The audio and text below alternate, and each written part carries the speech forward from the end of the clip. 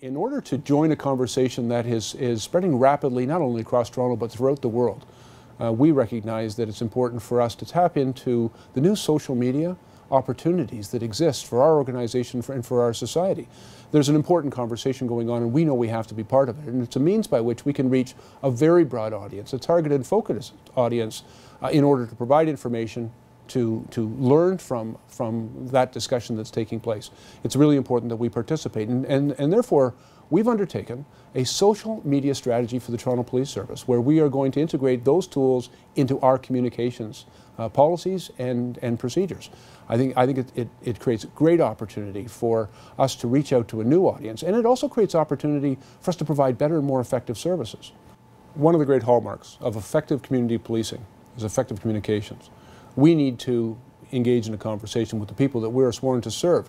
We have done that historically through a number of means. We're very active in community consultation, for example. Even our officers out on the beat. We've made it possible for them to meet with the community, to engage in conversation with the community, to learn from them, to share information, and it is by communication. It is by engaging the people that we serve in an effective discussion about what it is we're trying to achieve in their neighborhoods, how we can work collaboratively together, how we can successfully working together keep our communities safe, that we have really been able to improve community safety in the City of Toronto. We're now looking at the next generation of communication for our officers and our organization to reach out to a broad audience in the City of Toronto, just to ensure that we have the opportunity to share information, to learn from the public's concerns, and to create those partnerships that we know work, making this a safe city. Well, I think it's important for police officers to communicate with the public.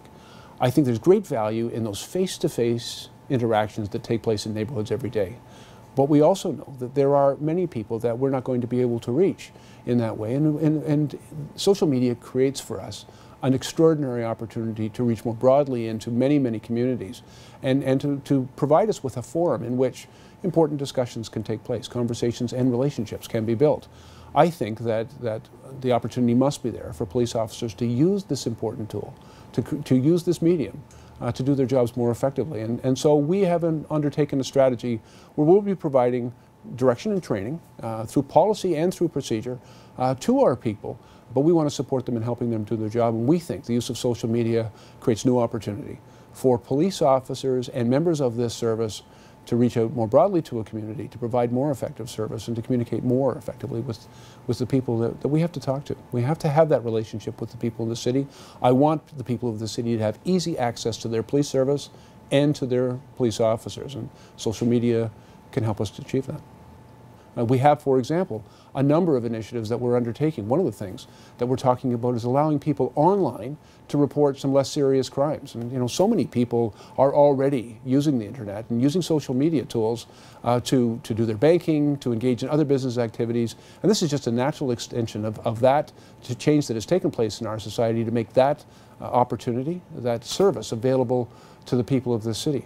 We've also got some other tools that we're also implementing. For example, people get their vulnerable sector checks where they have to come in and get their background checks. We're now making it possible for them to apply to do that online, so that they don't have to come in to police headquarters and stand in a long lineup.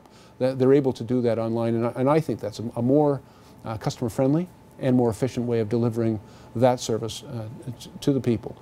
We also hope to use social media tools to provide people with information that will help keep them safe. Information about traffic issues, information about crime that's taking place in their neighborhoods, information about some of the programs and projects that the police service is undertaking in their neighborhoods, so that they'll have an awareness of them and also an opportunity to participate in them. And I think it's through that conversation and through their participation that we are going to improve the quality of our service to all of our neighborhoods. It's a more efficient way to reach a broader audience, and that's also one of the responsibilities we have in the Toronto Police Service, to find more economical, efficient, and effective ways to do our job and deliver our services.